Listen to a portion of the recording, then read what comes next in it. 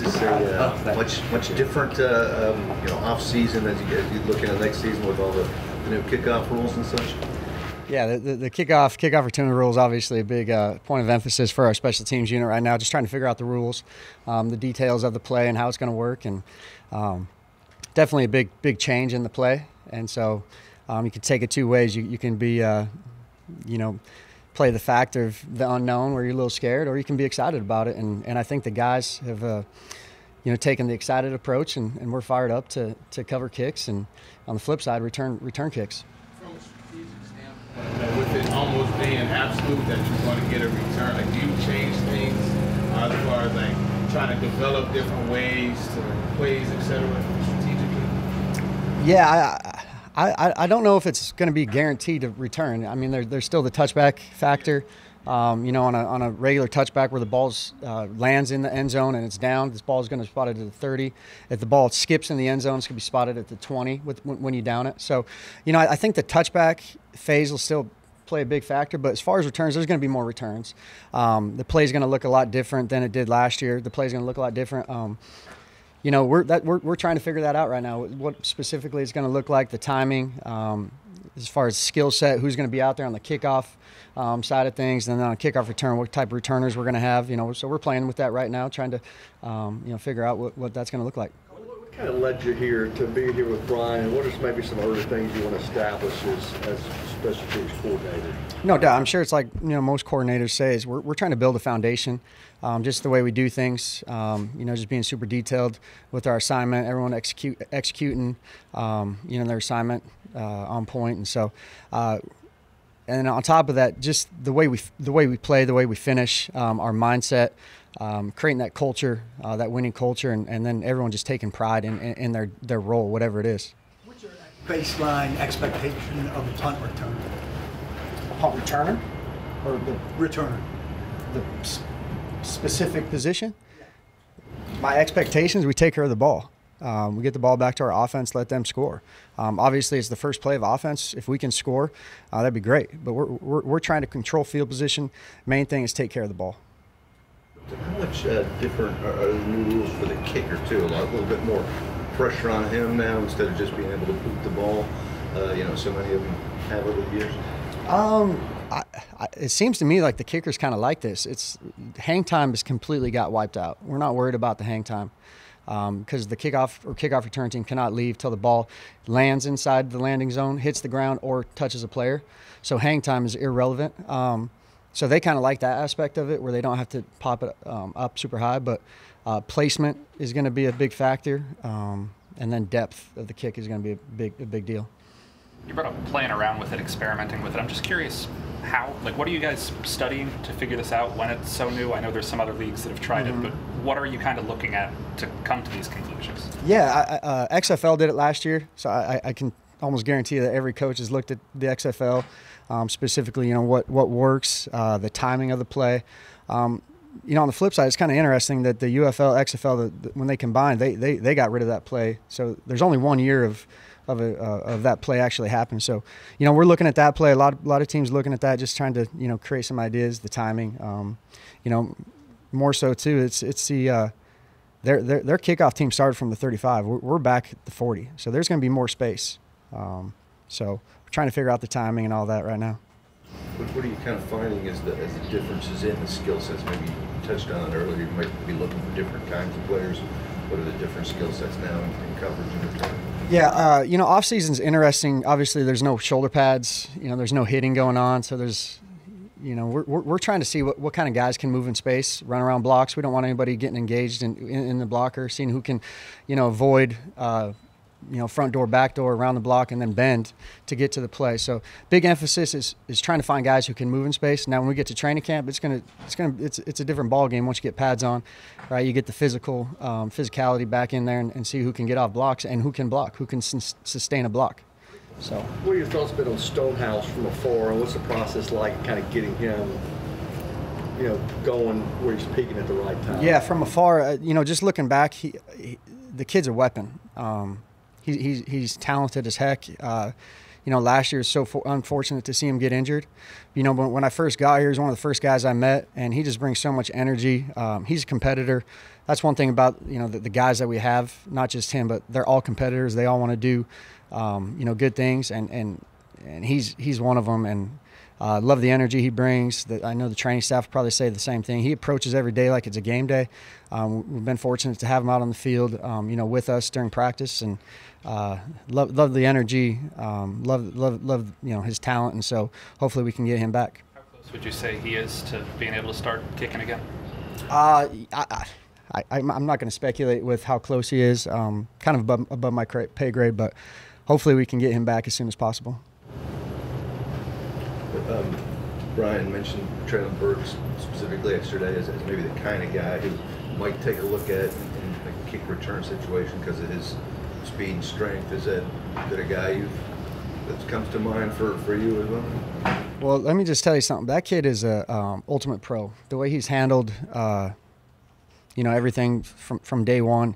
You know, he wants to be on the field. Any way we can get him on the field, we're going to find a way to get him on the field. He's explosive.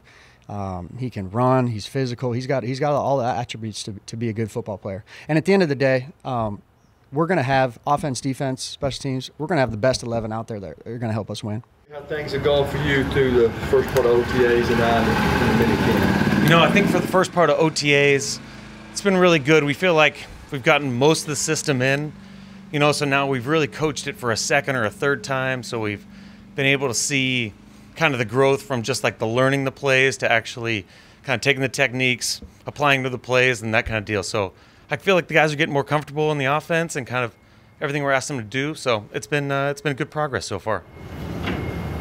The use of your two running backs, how excited are you to have those guys and actually see them on the field and see how you can work with them? You know, they've both been as advertised, to say the least.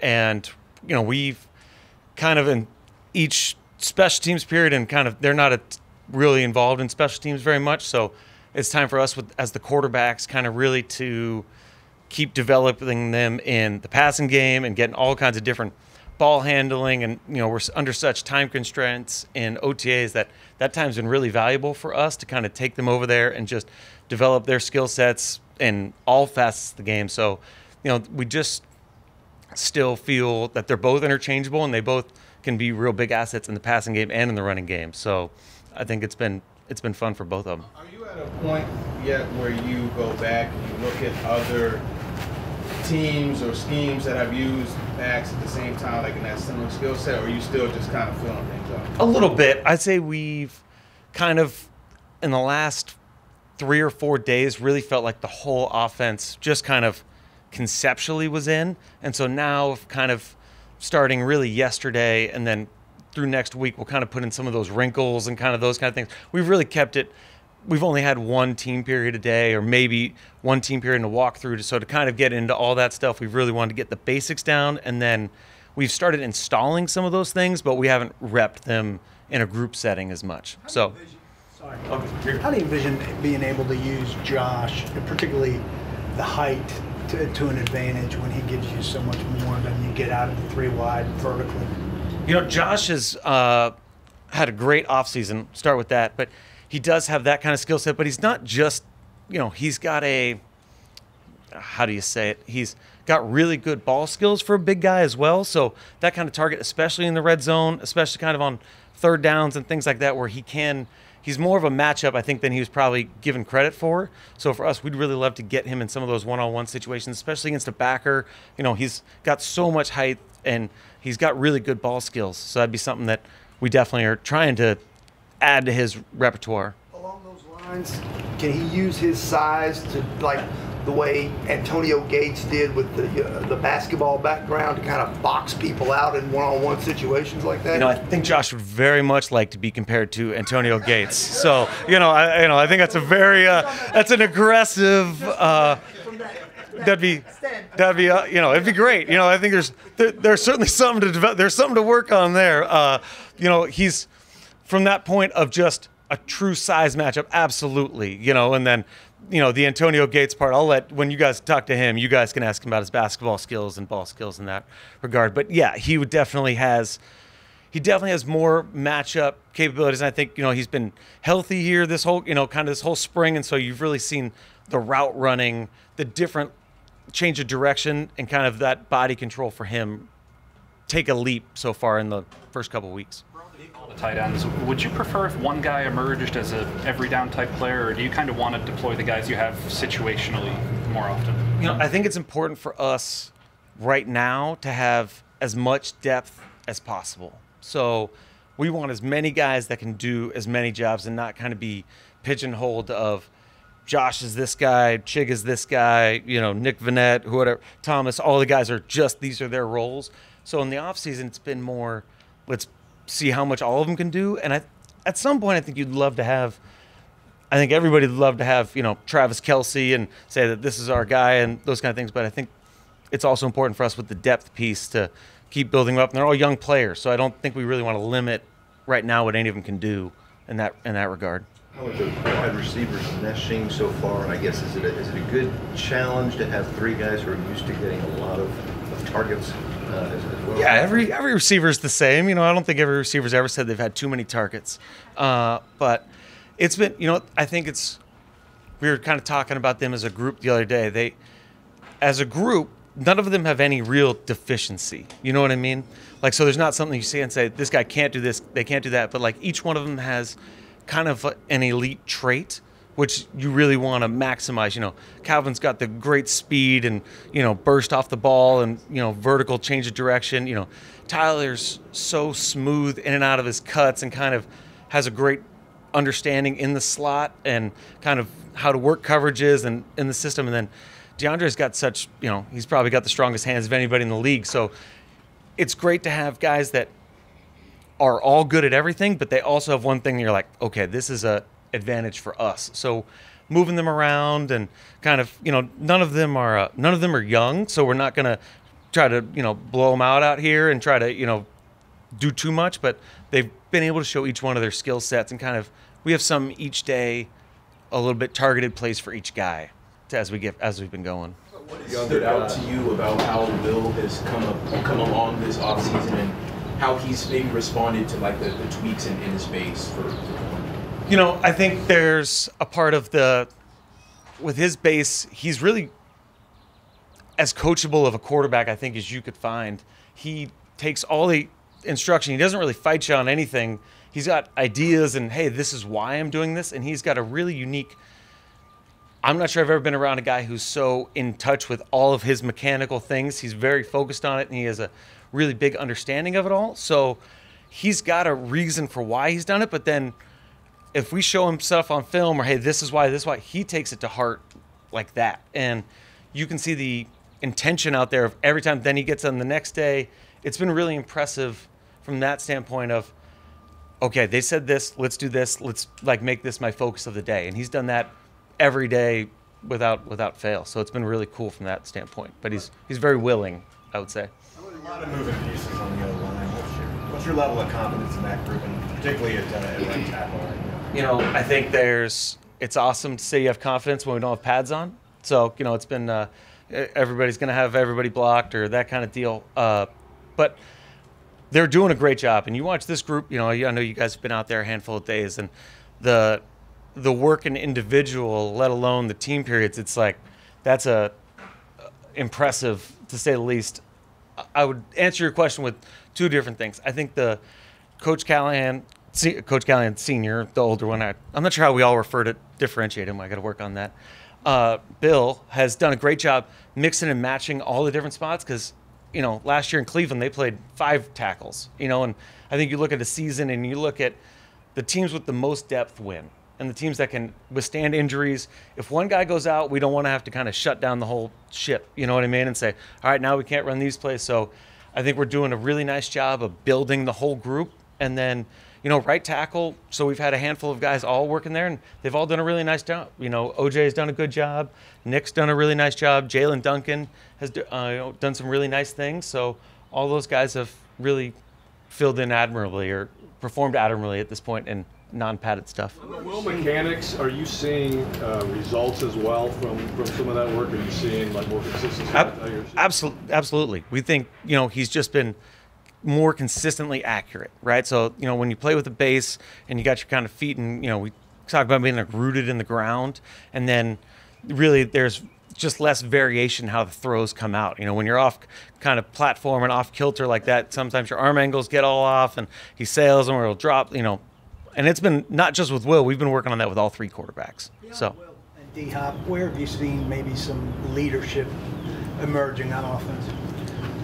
Oh boy, that's Calvin has certainly been a guy who's, you know, been more vocal in the meetings and kind of taking a leadership role. You know, Tyler Boyd's done a really nice job with the young receivers, kind of taking him, and, you know, we only have so much meeting time. Hey, this is the system. This is this. This was this. This is something that worked for me when I was in Cincy learning this, or this is how I ran this route. So those two receivers have done a great job. You know, Lloyd kind of is I wouldn't say unspoken leader, but he's got kind of that really quiet, steadying presence for the group. And then I think the two running backs are kind of our energy starters from that right. So I think everybody's kind of feeling themselves out of what the leadership role is, but we've had a handful of guys step up in their own ways. Is there one area where you've seen JC make strides already, or maybe a couple of areas, and as far as leadership goes, you see him talking out there as a rookie? Have you noticed that yourself? Well, JC has maybe the best energy of any person on this team. I mean, he is like he's out here all day. You know, here's a side story about JC. The day he signed his contract or something, we were sitting in our office house having a sandwich, and it's about to have a thunderstorm out here, and we look outside and I walked down the hallway, and it's just JC out here by himself, you know, at 4:30 in the afternoon, hitting a sled. And, you know, so Brandon and I walked out there, we're like, hey, you know, first of all, you can't be working on the field, you got to go, and there's about to be a thunderstorm. And, you know, he's just like, oh, this is what I want to do. And so his energy is infectious from that standpoint. But I would say he's done a really nice job with his footwork. You know, playing left tackle in the NFL, it's a foot speed position, you know, and you're going up against the best athlete on defense. So he's done a really nice job, I think, improving that and just kind of playing under control. You know, he's so big and he's so strong, and he doesn't need to do a million different things to move people and to get himself in the right body position. Now that you've got Traylon on the field and you've seen him, but what are some things that he's done well, and then what are some areas for improvement? He has exceeded expectations so far, you know, and I know, you know, being a first-round pick, he's kind of like a hot button issue a little bit with the media here. It seems like there's a lot of Traylon questions. He has been unbelievable. His work ethic every day has been awesome. He's, you know, vertical speed, his size, his strength has showed up nonstop every day. And so he's made some plays down the field. You know, we'd like to see him. He had one yesterday down the sideline. We'd like to see him reel in. And so that'd be one of those things of, you know, hey, when the big plays are there, you got to make them. But he's done excellent for us, and he's really been versatile, being able to play inside and outside. So he's actually been rotating it at all three spots. And, you know, a lot of times he's been running with the ones because guys aren't there, and, you know, it's the off season, so it's voluntary. So he's been doing a really nice job, kind of plug and play in that standpoint. How would you categorize the effort that you've seen? I would say it's been excellent. He's been awesome, and attitude and effort for him would be A+ from us. Nick, you have obviously you and the Callahan family go way back. What's it been like now that you actually worked with Brian and, as Carlton calls him, Big Coach? Yeah, so Big Coach gave me my first job in 2007, and he tried to murder me. He tried to kill me. I was 23 or 24, and I had no idea what I was doing. I was underwater from a work standpoint because I've never seen anybody. I didn't know people could work like he works, and then to be like his assistant producing the work was fairly overwhelming. Now, 20 or 15 years later, I think I've got a little bit better of a handle on it. And then, Brian and I were together in 18 in Oakland, so we'd worked together before, but it's really cool to see, especially for me with Brian, like when he's in front of the team, and to see somebody I knew personally before this, and now seeing the role he's in now and seeing how he commands the team, his presence, he knows exactly what he wants to say, when he wants to say it, and he does a really nice job. So I think for me, that's just been cool as a friend or as a somebody's known for a long time, to see somebody grow into that role. And how's that developed y'all's relationship as y'all continue to? I think our relationship's probably the same. We it's a very honest and open communication, and everything is just kind of open door policy, and it's we both say to whatever needs to be said, positive or negative. He's not afraid to criticize me, and I'm not afraid to. You can only criticize up the chain so much. So I'll give my 2 cents that way. But it's been really fun. In developing a young quarterback like Will, how pivotal is major growth and a major step forward in the second year of the process? Yeah, I think there's some point the second year is, contractually, it's always great for, that's a kind of a big picture for us. We're really looking at it as just, we've been with him a couple months. Everything we've seen from a growth standpoint from day one to today has been awesome. And everybody wants to see growth. I think either in this league, you're either growing or you're either getting better or you're not. And they're going to find somebody to replace you that way. But he's been doing great. So we have no thoughts really. What's kind of been the smoothest, you think, in terms of guys learning the new offense, and what have you found to be the most challenging for guys? We've done a decent amount of stuff at the line of scrimmage, so I think that's always challenging. You get a play in the huddle, get there, and we give the quarterback some ability to check, or give the line to Lloyd and Will make a different call. And I think those things always in the heat of the moment, communication's always the toughest, right? You're sitting there, we got the music going, our defense. Our defense is just as variable as everybody. Dennard's brought this scheme where he's got people blitzing from everywhere and lining up all over the place. So we're getting a lot of so that communication, I think, has been the best part, but also the most challenging part, because it's all we talk about in our meetings is communication. The number one thing is, quarterback to receiver, coach to player to player. That's almost every clip we talk about. Hey, what are we talking about here? What's the call? What's this? How'd you adjust it? What'd you see? How'd you let him know you saw it? So that part of it's probably a little cumbersome of that, but that's been the good and the bad. So I'd say it'd be both. Touched on Cal a little bit earlier. What's it like being back with him again now, and how much you think he's driven to kind of show, hey, I'm worth that contract and still got it?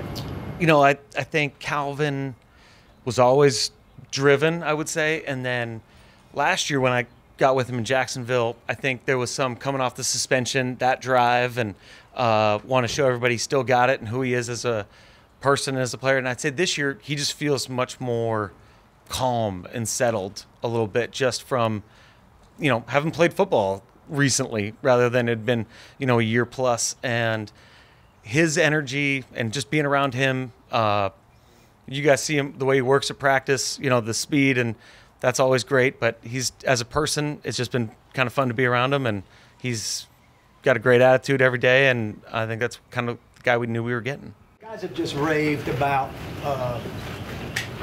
your mentality and the way that you've installed things.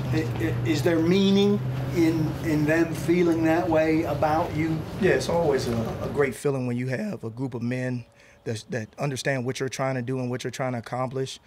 For me, being in front of them, I'm being my authentic self. I'm being who I am as a person on a daily basis. I try to hold them to a standard and have a sense of urgency about getting things done.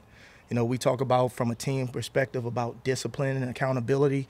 And, every day I go about my job, it's not only for me to be disciplined and accountable, our position coaches, but the players as well. On top of that, Rashad Weaver yesterday said that after talking to you and being coached by you, sometimes you make him want to just run through a wall.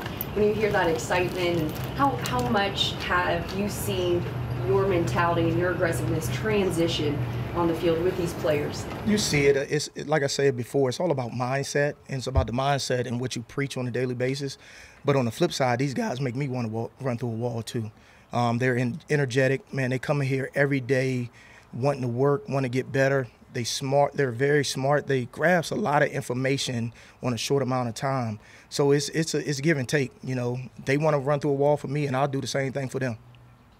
What's it like to see your vision come to life for this defense, and how these players specifically can thrive in your system? Yeah, right now it's still, it's still baby steps right now, and it's still early in the process. We haven't even hit anybody yet, right?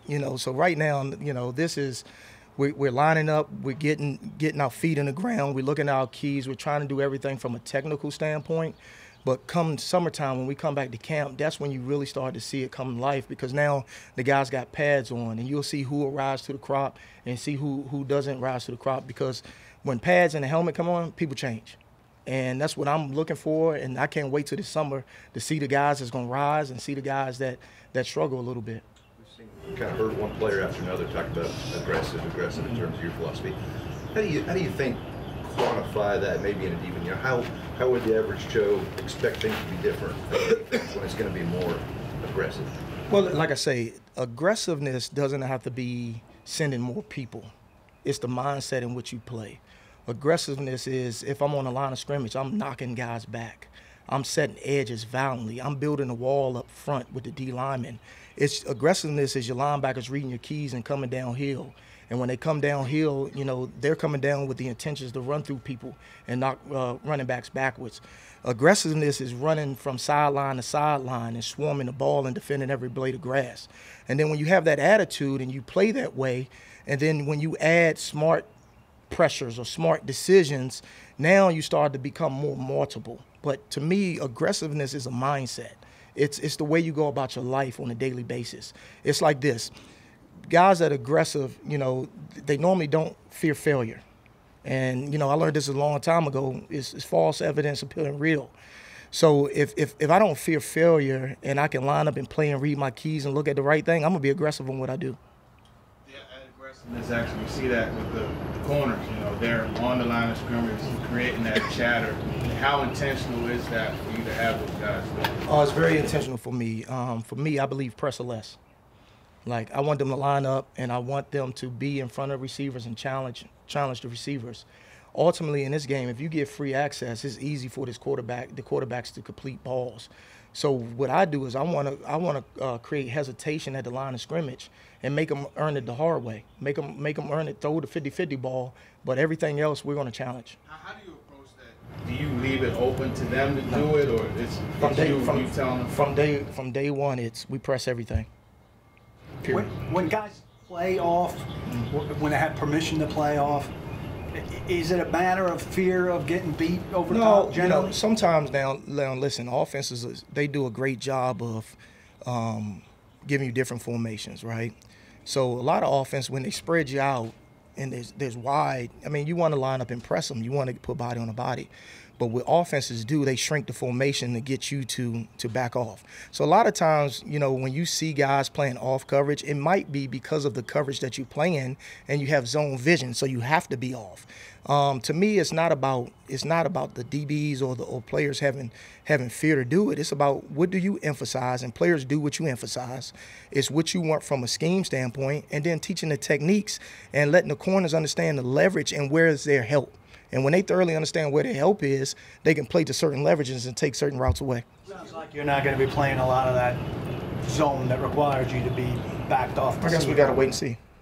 What do you know about Caleb Farley from afar, and now you've been around for a little bit? What are your thoughts to him? What's your message to him as some other guys have come in at that position? Well, look, Caleb, I remember when Caleb coming out of Virginia Tech. I can't remember what organization I was. I've been in a couple of organizations of late. But Caleb coming out, he had all the talent in the world. And it was a pretty good draft class. With him, the length, he had the speed, the physicality. He's a very smart player. Like being here, Caleb kind of puts a smile on my face every day that I walk in that room because he's had to fight through adversity and he's never wavered. And even to the day when he comes out, he attacks the day with purpose. And for me, it's just like to see a guy to go through some of the things that he's gone through and still standing as a young man and still trying to chase his dream and be the best version of himself. I love it. He's a smart player. He picks up what you ask him to do. If he makes a mistake, it's because he doesn't know, right? And then he corrects it and fixes it. So it's been an honor just to be around him amongst all the other players that we have. What do you feel like this team's strengths are, the edge rusher position, and just what do you guys need to do to kind of unlock the best of what Harold can do, Arden can do, all those guys? Well, we just need them to be the best versions of themselves, all right? Like, they've been productive, their whole career. Obviously, they have to be smart, okay? We have to, watch the ball. We can't get bad penalties because we're trying to pass rush. But they have the tools to go get it. Now it's about them just, like, playing free. Okay, doing their job, lining up where they're supposed to be, executing assignment, and just playing free. All right, and don't be afraid to make mistakes, because if you keep training, and you know how it is, iron sharpens iron. You keep doing the same thing, and you do it the right way. When it's time to play in those games, right, you're going to be perfect at it. So for me, it's them being the best versions of themselves. It's them going out there, understanding the techniques and understanding what works well for them, right? It's not having 5 moves. It might be 1 or 2 that you use that you need to rush. And I think if they hone into what they do well, you'll get good results. What do you see from your safety group beyond Amani, who obviously has a wealth of experience? What do you see from some of these other guys? I see a bunch of guys developing, right? It's nuances to the position. It's certain things that I want out of each call. So I see every day that these young men come out there, and you know, it's a lot of different things that we're doing. I see them getting better every day. And like I said, it's right now, and it's everybody's understanding their assignments, doing their jobs. When the pads come on, we'll see who's going to separate themselves when training camp come. But they're doing an excellent job. Rashad mentioned how he feels like this defense is going to dictate more to the offense. What are the keys to be able to dictate the flow, regardless of what the offense is trying to do, make them work the way that you're wanting them to work instead of being reactive? Yeah, offense makes checks, and they make certain things when they get to the line of scrimmage. You know, depending on what defense you're in, we'll have the ability to do the same. You mentioned it's early, pads aren't on yet, but did you like what you saw yesterday from the defense going up against the offense? And what are you trying to look for these next couple days in minicamp? Yeah, y'all were in there. You saw the energy. You felt the energy, the competitive nature. That's what I like. We got a bunch of guys in this building, offense and defense, that just love football. And then what you see is, as you get around them, they love being around each other. And then the coaches love being around each other, and the coaches love competing as well. So it's just, man, the energy, guys trying to do it right, you know, doing it at a certain tempo that's also to help develop both sides of the ball but not hurt each other. So they know how to practice. They're pros. They've been doing an excellent job, and every day I'm around them, like I told you, they bring excitement to me as much as I do to them. What did you learn at the Coach Accelerator program at the owners' meetings, and what do you maybe hope they learn from you there? Well, you learn a lot. First of all, I just thank the organization for sending me there. You know, I've learned this as a young man. No one's better than that opportunity, and organization sent me there. I'm happy as I don't know what. Just going there, I mean, they set up seminars for you to kind of learn going through the process of a head coach, right? When things happen, how do you respond? Building a roster, you know, doing all the things that you need to be prepared for that next step. I think the NFL does an outstanding job of that. They had mock interviews, like it was a panel of people that you had to go in there and you had to answer questions about how would you go about your program, what would you do, your philosophy, things like that, and then just being around the owners. Like, one thing I give credit to the owners, because the owners wanted to be there. Like, that was the exciting part. They wanted to meet us. And just sitting at a table, you know, I'm sitting at a table with human beings I've never met before, and they're asking me questions, from football questions to life. And we were having just regular dialogue. So it kind of, like, you know, you put yourself on their level as well as they're trying to put themselves on your level, and now you're open and honest about conversations. And then, you know, being on as many teams as I've been on, I've seen a lot of former owners and personnel people that I had great relationships with, because one of my things is this, like, no matter what team you're on, you try to leave the building where people around the building respect you and they're honest about what you do as a person on and off the field. So when other teams communicate, you know, they already interviewed you by the way that you act and you conduct yourselves in those buildings. So let's talk about the interior of the offensive line and how important that is for him in terms of protection. I wonder, from the flip side of things, for you, how important is the priority to get pressure in the middle of that pocket? Well, you know, I think, you know, we talk a lot about DBs, but the game is won and lost in the trenches. And the biggest thing is like, we talk about edge rush. You really want to dominate the offensive line through the A and B gaps. Because when you dominate the offensive line through the A and B gaps, there's no step-up lane for the quarterback. And if no step-up lanes, and if we go back to the corners being connected at the top of the route with no step-up lane, where is it for the quarterback to throw? Gabe Judy Lawley done well to make an early impression. Who's that now? Gabe Judy Lawley. Oh, he's done an outstanding job. Like, he's taking advantage of his reps. You know, you'll see him out in 7-on-7. He's competing. You know, he's doing a great job. And when plays are there for him to make, you know, he's there and he's making them. You know, the ball found energy, and he brings energy every day. Snead, how concerning is it to you when you install a new team, the fact that you don't have him out there? I'm not concerned. He's done it over and over again, and right, and it's a production business. Have you seen him produce? He's going to produce here. All right, he's a smart guy. The thing what they did in Kansas City, and I don't want to talk about other teams, but Spags runs multiple things too, right? And it's some similarities in certain things across the NFL.